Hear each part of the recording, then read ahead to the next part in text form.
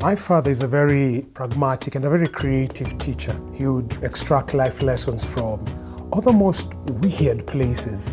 On one occasion, he called our attention, myself together with my siblings, to a glass of milk. And on close observation of the glass of milk, there was flies that were around. Specifically, some were on the rim of the glass, and there were initially one or two within the milk. Flies that were on the rim of the glass seem to imagine that they are drowning or dead fellows below were having such a mighty fun time, and that's the reason they were not able to come back.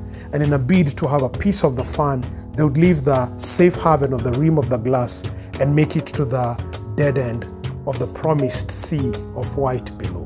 What might look as a mundane story tucked somewhere in my past is actually real, and probably more real and more applicable in your life and in my life today. Imagine how many times you have made decisions that moved you from a place and a locus of safety and prosperity, and one that was more in synchrony with your purpose in life, and made it all the way across to a whole new place, a whole new life outlook, which proved to be disastrous, if not retarding your progress. All because you imagined that the prospects that lay on the other side were better than where you are. To put it in everyday English, we say the grass on the other side seems greener. The book lays out 4 important things to be able to consider. Question number 1, what is the grass growing on? That's called the question of foundation. Question number 2, the question of effort, which simply asks, have I done the best and the most I can with my patch of grass, whatever that grass represents? Question number 3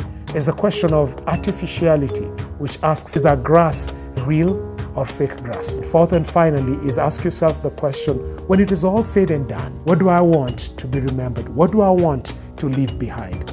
These 4 questions this book handles and tackles in depth, drawing from the examples of both contemporary and people gone by who've been able to experience various challenges directly related to the attractiveness of the greenness of the grass on the other side of the hill. In this will be laid gems that will be able to help you, like flies on the glass of milk. So it is with our lives.